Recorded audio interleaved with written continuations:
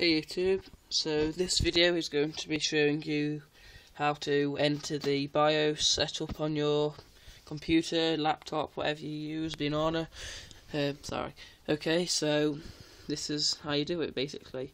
So BIOS mode is usually used like overclocking your CPU if it's compatible, but I don't think mine is. It's AMD dual core Vision thing. I'm not sure. I don't know much about them. Okay, so turn your computer on and get ready on the exit key.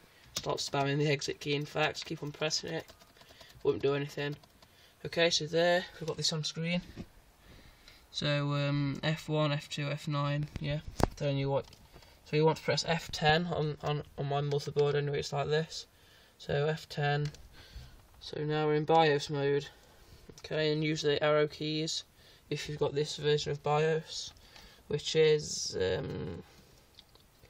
let's see, BIOS version is F.33. Don't know if that means anything to you.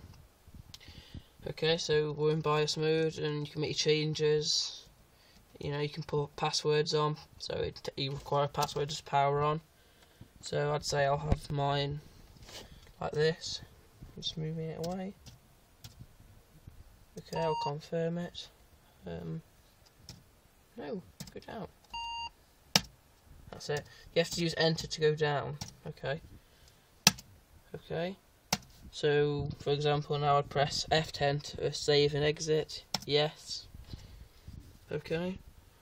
Now I'm just going to hold it off, turn it off. It won't damage it from doing that because we're in Windows hasn't booted yet. Okay, this should be a password to power on. Yeah, here we are. You can read that. Enter administrator password or power on password. So I'll enter it here now. And we're running. Okay, so this is sort of a two-way video. It taught you how to get into BIOS and do that if you really want to have that password. I'll take it off though because I don't want it. But yeah, that's BIOS, and if you want any more videos or anything, then leave it in the description. And yeah, bye.